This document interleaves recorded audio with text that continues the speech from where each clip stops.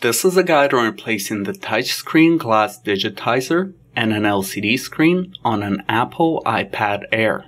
To begin, turn off the tablet by holding the power button at the top and confirming the shutdown on screen. The heat gun is recommended for this repair.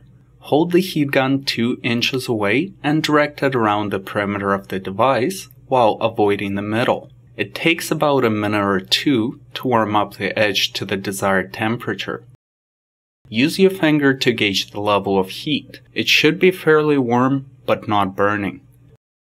Once the perimeter is warmed up, focus the heat on the top left corner. Apply a suction cup as close to the corner as possible, and while gently pulling on it, use a plastic pick to get underneath the digitizer. Run the pick along the edge while holding onto the suction cup. Place a piece of plastic under the top left corner to prevent adhesive from catching. Continue running the pick under the left edge. Some discretionary heating may be required during disassembly. If the edge is not separating well, heat it up for a few seconds and try again. Pat the bottom left corner with a piece of plastic and move on to the bottom edge. Continual heating will ensure easy separation and will cause the least damage.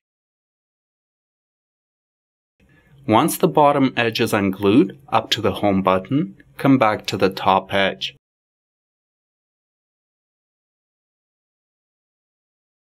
Now that the 3 edges are unglued, using a heat gun with one hand and applying inner pressure with the other, begin opening the digitizer from the left side. Use a pick and a heat gun as needed to separate the bottom edge near the home button. You may need to use an X-Acto knife to cut some adhesive strands. Warm up the right side edge and open the digitizer fully.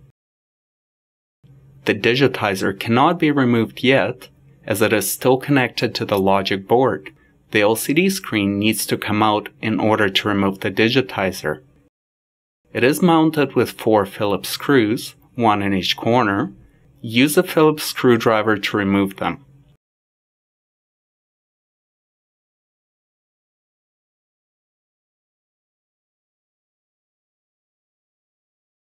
Lift the LCD up from the top edge and stand it up at a right angle. The LCD and the digitizer connectors are located under a metal shield that is secured with 3 Phillips screws. Remove the screws while holding the screen and the digitizer in place.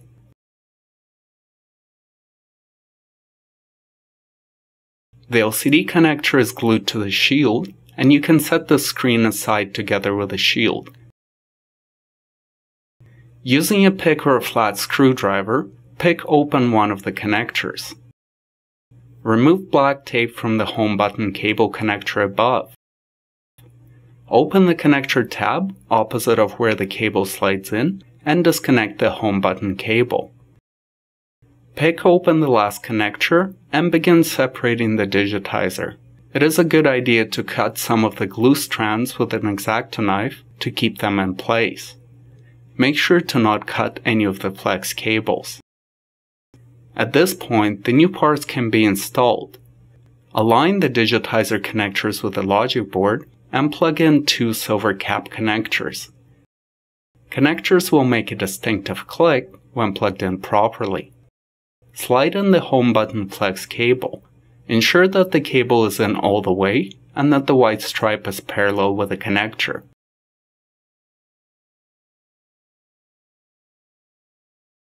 You may need to use a screwdriver to help insert the cable. Close the securing tab on the connector and replace the black tape. Stand the LCD up and align its connector. Gently plug in the connector in the metal shield. Replace 3 Phillips screws.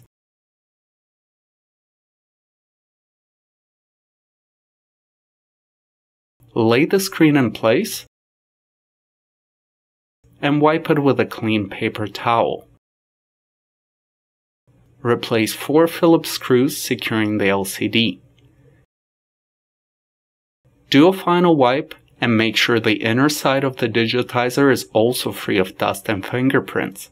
Align the digitizer with the right edge and close it. Ensure that no adhesive is protruding outside. Once the digitizer is aligned and closed, warm it up with a heat gun. Using a paper towel, go around the perimeter of the device, firmly pressing on the edges of the digitizer. Warm the perimeter up one more time, and do a final wipe over the face of the digitizer. Turn the device on, check that the touch screen and the home button are functional. Turn the device off and you're done.